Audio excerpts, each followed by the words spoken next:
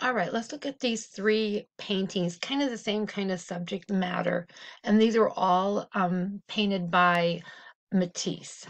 So when you look at this first painting that Matisse did in 1894, you see that Matisse, look at all the stuff he painted in this painting. You have a young woman sitting here, look like she's reading something. We don't know what, you just kind of get an idea. You can see a little bit of the book. He has his cabinet door open, so you kind of want to know what's inside of there. You see some kind of paper in there. Look at all this stuff up here on top of this dresser. I mean, look at everything going on in this painting that he painted. Look at this wallpaper here, all the designs on it. And this wallpaper over here, it has designs too. You can tell this is supposed to be some paintings on the wall. He has three paintings on the wall. And this one down here is probably also supposed to represent a painting, but he has it flipped backwards. So now we don't know what the painting might be of. So now we're curious I wonder what it could be. So that's Henri Matisse painted in 1894. Well, you come over 4 years later in 1898, and you still have the same subject matter. You have a woman sitting there, and she's reading something. You can tell she's reading. You have this table here, and it has a glass jar on it. It looks like some fruit on it. There's some kind of table here with something on top of it. Not sure what it is. Doesn't have a lot of shape to it. I mean, it has a lot of shape to it, but it's not really defined. You can't really tell what it is. But once again, Henri Matisse put like a painting up here. We don't know what it is because we don't see enough of it. Let's go over to 1908 now. Now look at Matisse's style. Same subject matter, right? You have a young woman sitting here. But now let's look at his style. Now let's look what he's changing up here. He still has this one here has a very busy background, just like he did in this one. But you can't really kind of tell exactly what's going on. Like, there's got to be a wall here, and this must be a table here because there's items sitting on it.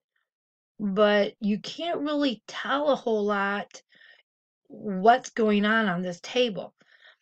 You know that there's candles, there's some kind of platter here, some kind of dish here, you got some fruit, but you can't really tell a whole lot of where that table edge is and where the floor is down here somewhere because it's all kind of the same value and tone going on.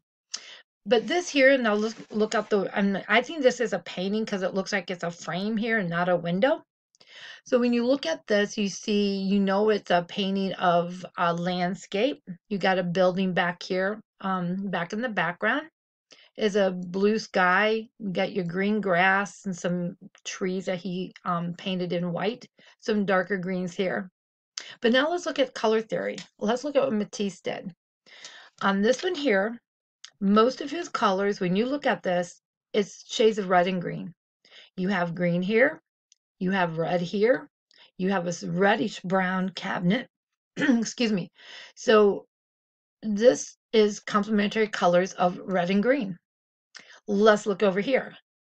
Here's your red, here's your green, just like you see over here, red and green. He's also so those are two complements, the red and green. But you also have violet and yellow. You have these shapes down here that are painted in with values of violet, and the complement is yellow. So there's your yellow. There's your yellow here. You have a yellow frame up here. So this here has two complements in it. It's the red and the green and the yellow and the violets. The center one, look at that one there. The whole painting basically is done in shades of violet and yellow. So you have all these beautiful shades of violets going on here. You have yellow here and there to pick up on the contrast of the complement colors of yellow and purple. Down here, he even has some yellow in here to add more to it. So, and over here, if you really look, he actually added some red and green. Now you can pick any kind of colors you want, but Henri Matisse was real. When you look at his paintings, you can tell he really looked at color and how to use them. So once again, he has a little red and green here. Most of his all shades of violets, different shades of violet with a little bit of yellow. So looking at these three different forms of art, all done by Henri Matisse, and you see how his style is changing, but not color theory. So let's come down to his. All right. So as Matisse got older, he developed some health issues, but he wasn't going to give up being an artist. So he started doing, at that time, it was a very new art form, and it was called collages.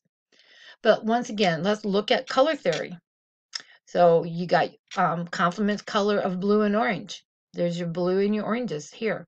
Red and green. There's your red and green.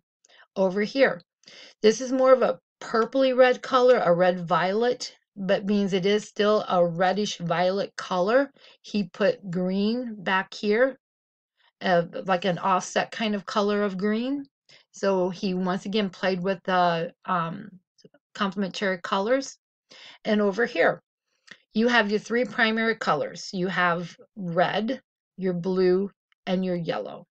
But also, mostly when you look at that, you see that he has blue and orange. You see most of it is blue and orange.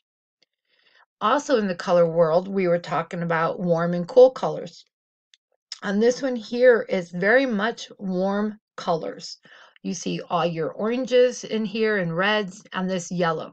But Justin, just like what you did when you was doing the still life painting, how you picked everything that was warm colors and then you just did one pop out of, I'm sorry, you did it the other way. You had all cool colors and then you had one pop out of a red apple and it really made it stand out. That's what these blues are doing now. These blues are really popping out because most of this whole thing was done with warm colors. So adding those blues pops it out. Plus, the blue is a complement to all these oranges behind it. So Matisse was so known for his colors. So let's move on down. All right. So one of the last thing he created was called the snail. And this, if you saw the video, you saw how big this actual cutout really is. It's a huge cutout. But this is called the snail. And even though it seems very simplistic, some people look at this and say, oh, my little sister could do better than that. So, okay, maybe on a good day, a 3, 4, 5-year-old could do this. But you have to look at it closer than that. Once we talked about all the colors, and now this is one of the last pieces that Matisse created, look at the colors again. Look at the way he laid them down. So this big block of blue is the biggest color on there, but he has it touching the oranges, which is the second biggest color block on here when you look at all the oranges. You have your greens and your reds connecting over here. You have your violets and your yellow-orange, your yellows over here. And then just one black shape here to help offset the balance of everything.